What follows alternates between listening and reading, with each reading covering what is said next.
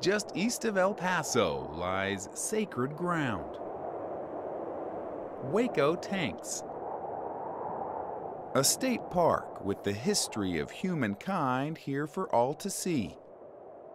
Ancient pictographs painted on these rocks dating back hundreds, if not thousands of years.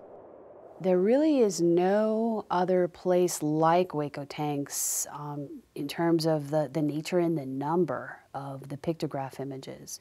And for a tiny place of only 860 acres, there's just an amazing number of separate pictograph sites.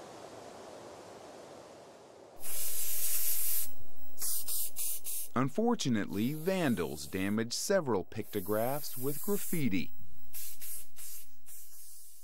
The thought was they could never be restored back to their original glory. Yep, I'm okay. That is, until now. Scientists have a theory, and they are here to put it to the test. This is the key to analyzing the graffiti, a Raman spectrometer. What we want to do is to use the chemical information to ablate off the H and C and not touch the yellow of the pictograph.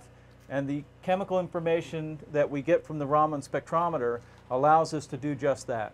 Did you catch that? They can figure out what the paint's made out of with this machine. So later they can use a laser to remove just the paint and leave behind the original pictograph. So move just a fraction to your right, just a very, very small amount to the right. Not, very nice. Oh, that's good. Good, Oh, excellent. there it Oh, is. really good. Oh, Okay. yeah. You captured that, Daniel? Yep. We need to understand first what's there before we can address a removal process. Very, very little to your left. The removal process has to be safe, and in order to make sure that it is safe, this is to analyze what we have on the stone. To see the laser in action, tune in to Texas Parks and Wildlife Television the week of October 21st through the 27th.